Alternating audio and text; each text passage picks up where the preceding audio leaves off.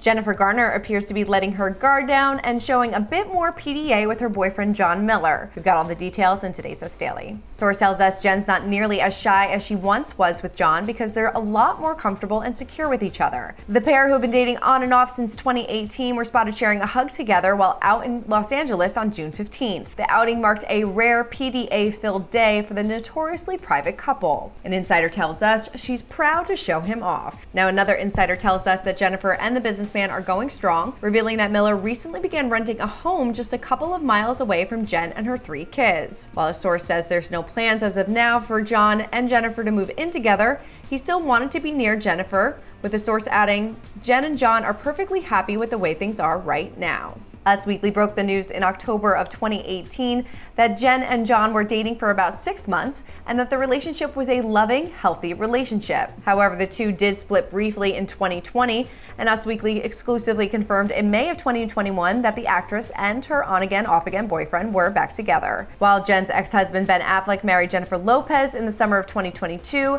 Garner is content with where she and John stand. A source told Us in January Jennifer adores John and still sees a long-term future with him. She's just not in a hurry to rush down the aisle just yet, and that she feels perfectly happy cherishing and enjoying what they have for now without a formal label. For more news, content, and exclusive interviews, make sure to hit the sub, like, and bell button down below and visit usmagazine.com.